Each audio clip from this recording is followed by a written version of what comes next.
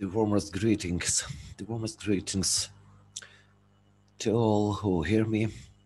I am Kushnir, professor and head of Department of Optoelectronics and Information Technologies at the Ivan Franko National University of Lviv.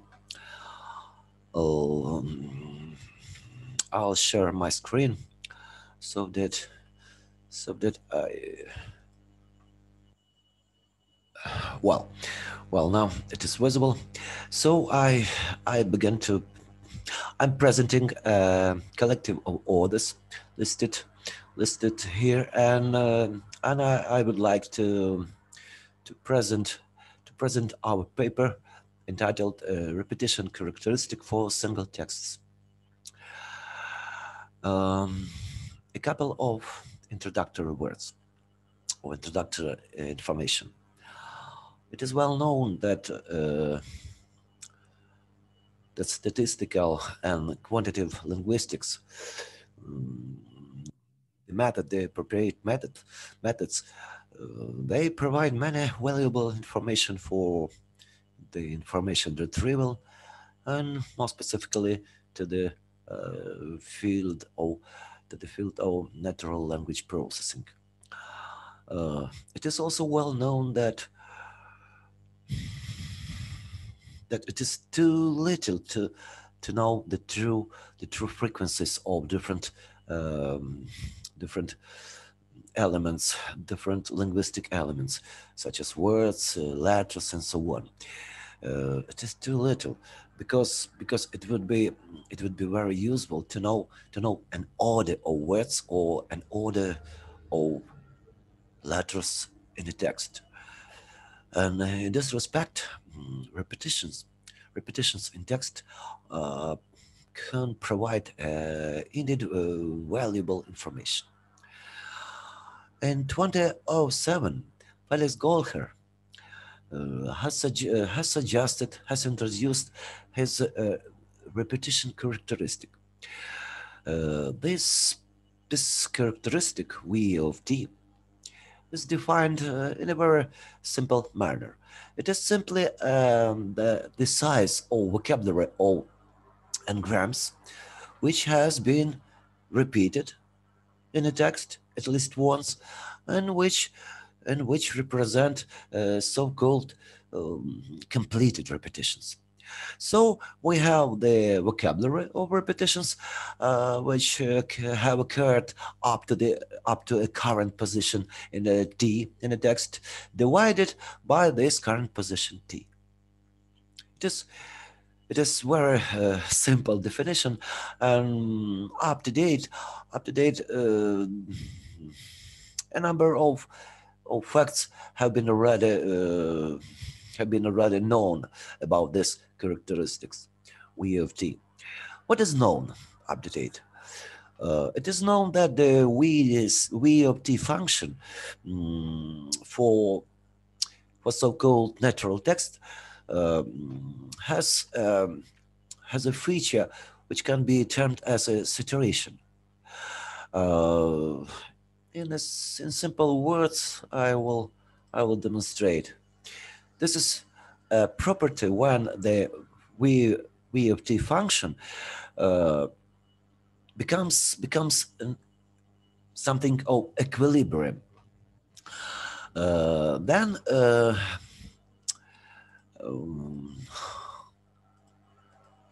wow. Excuse me. The very first introductory page. Moreover, this equilibrium is of the order of 1/2 for the most of natural texts. Then it is also known that V sub O depends on the language and on the writing system. Moreover, and it is a crucial point, that the VO limit does not exist for any artificial or random texts. Artificial, it may be a program code, or a random text, it may be a so-called Miller's monkey text. So what what is still unknown, what can be this studied further on. The first point is single text rather than corpora. The reason is that corpora, which have been studied up to date, they are sorry, what? One moment. Well, now I continue. I continue. It is known that that up to date only corpora have been studied, but these corpora are inhomogeneous objects. So where we merge two different individual texts, there is some discontinuity. So our main aim will be single text, not corpora. The second point, the second interesting point, is how to link the we of T characteristic with something else, with something another, with some another characteristics of text. It may be information entropy. It may be also the parameters of semantic load of the text and some other parameters. The other question is modified definitions of we of T. Can they be of some practical use? And a particular form of the last question is, can the we of T characteristic detect artificial repetitions in text? So I proceed. We have studied many texts, human language text and artificial random text, so-called Miller's monkey text. The natural text were 50 texts in English and a single text in each of 34 languages, all very different language families. Concerning the monkey texts, a classical monkey text is a text in which each letter is chosen at random, and at the same time, the frequency of each letter is equal to the frequency of another letter. In this respect, we proceed something further on. We introduced the so-called generalized Miller's monkey texts. Generalized text is also a random text, but the frequencies of different letters can be different. It is governed by gradient B. Gradient B, the maximum frequency divided by the minimum frequency. For each size of the alphabet M, 2, 5, 10, and 20, we have studied a number of cases, a number of different gradient Bs. Now, concerning the calculations of the repetition characteristic V of T, to familiarize you with this characteristic, I mention a simple text, only 14 symbols. Isn't it funny? Here the completed repetitions are as follows: I, T, space, and N. So the graph, the plot looks as this. Now concerning a practical problem, it is very difficult indeed to calculate the repetition characteristic because you must follow each n-gram in a text, each n-gram of arbitrary length, and the number of those n-grams it increases according to the power law of the text length itself, and and this demands a huge, indeed a huge amount of memory and computational facilities. Fortunately enough, there is a known suffix tree algorithm. It enables one to calculate the V of t characteristic simply linear in time. Now, according to our generalizations of the V of t characteristics, there are, according to our methods, there are three different ways. The first way is to pass from the level of characters to the level of words. It's trivial. The second point is to score by n points each repeated n-gram instead of a single point, as it is in a common version of the algorithm. And the third point is to score each repetition. In the usual algorithm, only the first repetition of n-gram is scored. In this case, we deal with the type of n-grams, n-gram type. When we score each repetition, we in fact do with a sheet token of n-gram. Now, concerning the parameters, we can possibly link our V of t characteristic. The first is the Shannon entropy, defined as usual. Here, P is the probability of a character. So we deal here with a single character entropy. And the second is two parameters of semantic load. What is this? Each word I can be characterized by the parameter r sub I. Here, delta tau is the mean square deviation of the waiting times, each occurrence of this word, and the mean is here.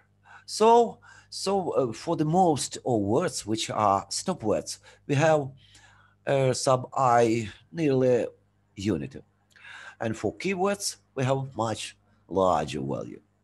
So if we introduce the parameter r, which is the average over all the words occurring in the text, we have r slightly larger than unity for the meaningful texts.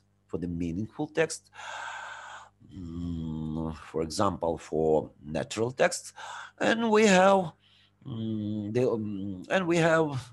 somewhere near unity for meaningless random character sequences. It is very interesting because we could try to distinguish natural language natural language texts on the one hand, and meaningless random symbolic sequences on the other hand. Now the main results obtained in the current work. Monkey text. The three main facts can be considered. The first fact is trivial. If we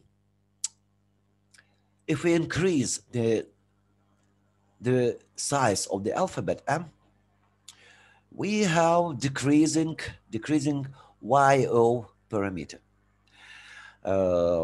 This is M equal to then C 5, then 10, and then 20. The alphabet is increasing, and one can see the figures. O sub 8, O sub 5, O sub 4, O sub 3. In other words, we have we have a plot. We have a plot that can be easily fitted with the inverse power law. With the inverse power law, this iterated repetition parameter v sub o and the size of alphabet. Now the second fact. When the size of the alphabet increases, we observe more and more intense fluctuations, oscillations. There are no oscillations here, and here we observe not so little, not so little oscillations.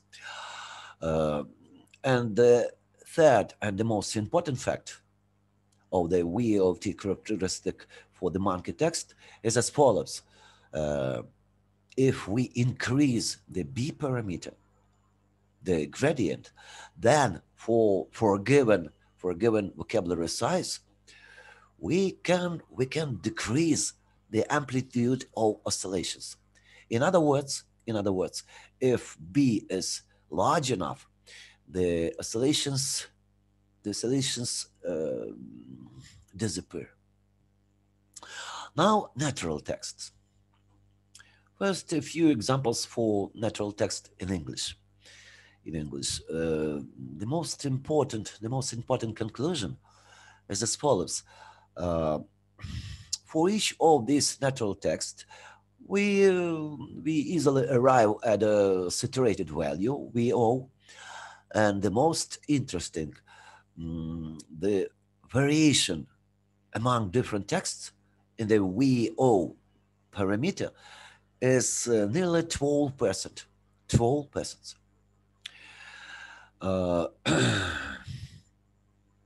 Well, I proceed. Natural text in different languages. Here we fix a variable,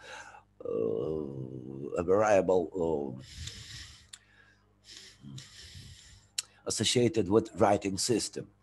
And two examples, it is Ukrainian text A, and in panel B, text in the language of Old Rus. It is interesting. I proceed to a table. It is interesting that for different languages we have some 25% of variations in the VO parameter. And if we discard a single Arabic text, then we arrive at 15%. 15% the relative variations between the VO parameters for different languages. And maybe you remind that the same value for the same language, for single English language, is 12%. In other words, this variation is not too large than that found for different texts in English. In some other and still other terms, one cannot introduce a notion of a VO parameter for a given language. It is simply incorrect. At the same time, it is just what it has been done in the literature, and now one can see that this attempt is incorrect. Well, I show these graphs. This is a correlation of the VO parameter and the parameter of semantic load. One can see that the Pearson coefficients are very low, so that one can surely state there is no correlation between the repetitiveness on the one hand and the semantic load of a text on the other hand. There is no correlation, and the same can be said of the correlation of VO and on the one hand and the single character entropy. The figures are similar.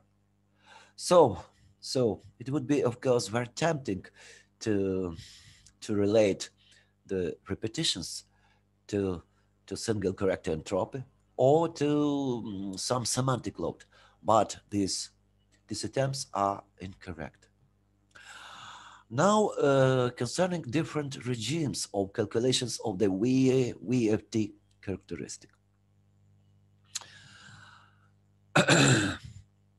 The main conclusion is as follows. The VFT characteristic has a situation in figures A, C, E, and G. These all are regimes, are calculation regimes, which correspond to n-gram tokens. With n-gram types. On the other hand, when we deal with n-gram tokens, all of the plots have no limit. This is the panel B, panel D, F, and H.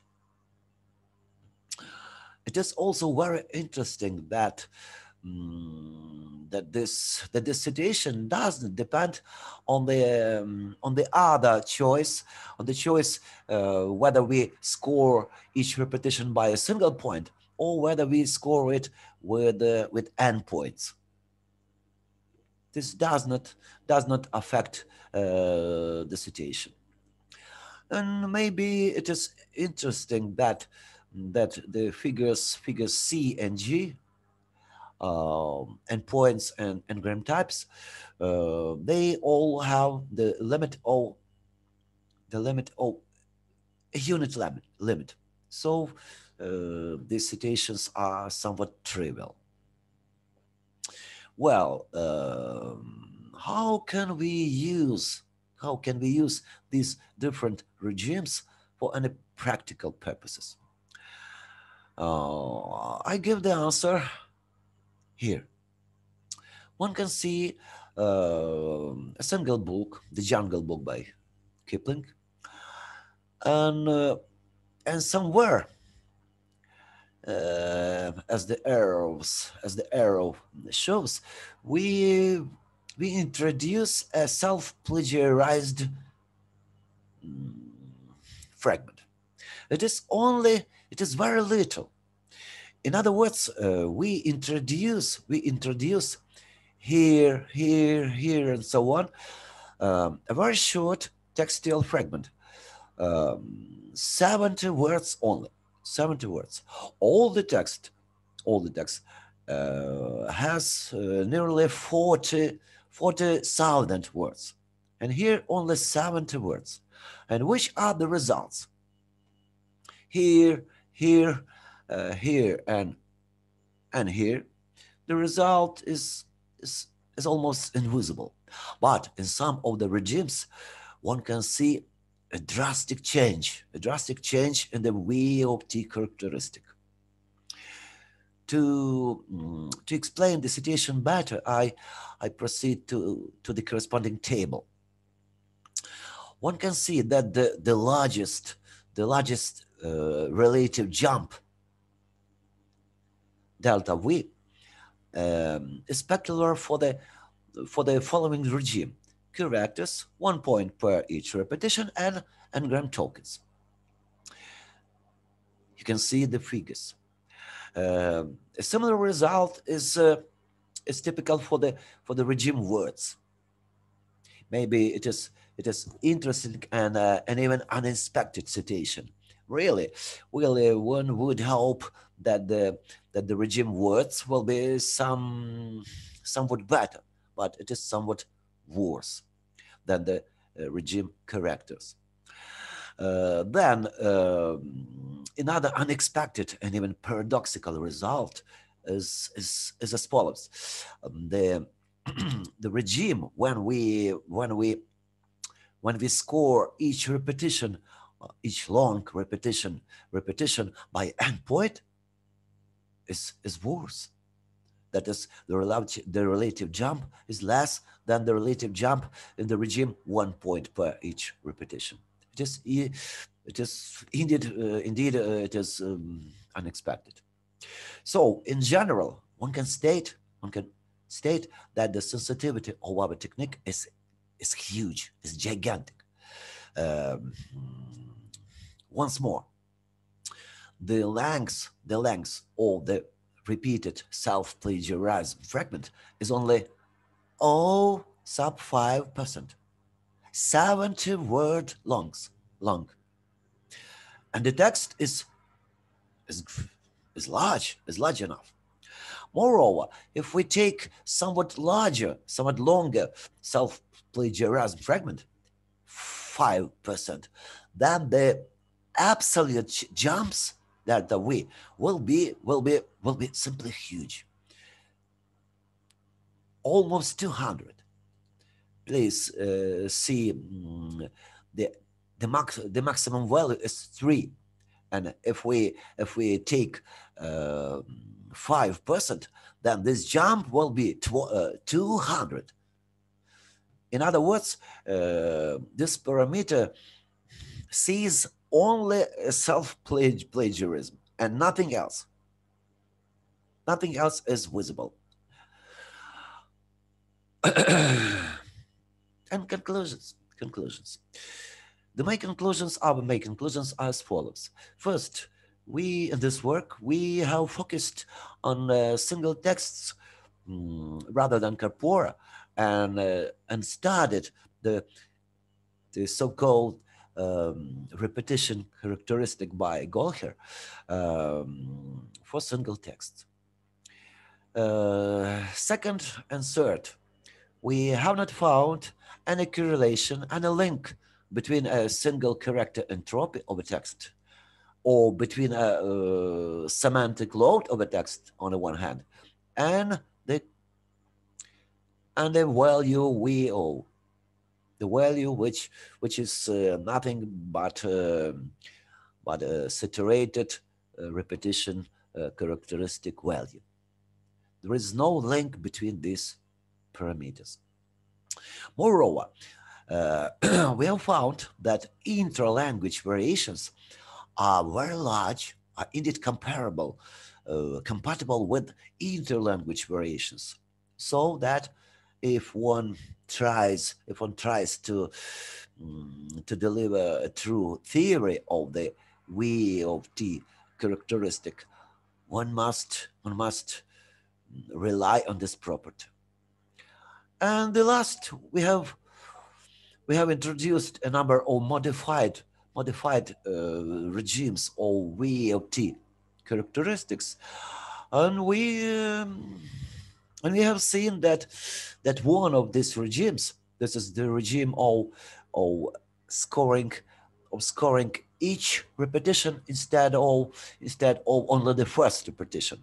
This regime reveals a huge sensitivity for any self-plagiarism, any repetition, for any repetition in a text. And concerning the further work, I would like to stress that the first point is a necessity of a solid mathematical ground. But of course, to give this ground, we must deal with the simplest text. And in this respect, random monkey text are very good candidates.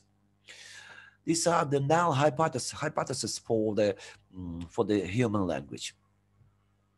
And the second, one could see many bumps, many local irregularities of the V of T characteristic, and so it would be wise to use a standard algorithm of sliding window to smooth this irregularity and to study only the general peculiarities of this characteristic. And now my speech is over. I thank you very much for your attention. And as stated here, I really hope that in the nearest future we'll forget what is this coronavirus, and we'll We'll have many meetings, true meetings rather than virtual. Thank you very much again.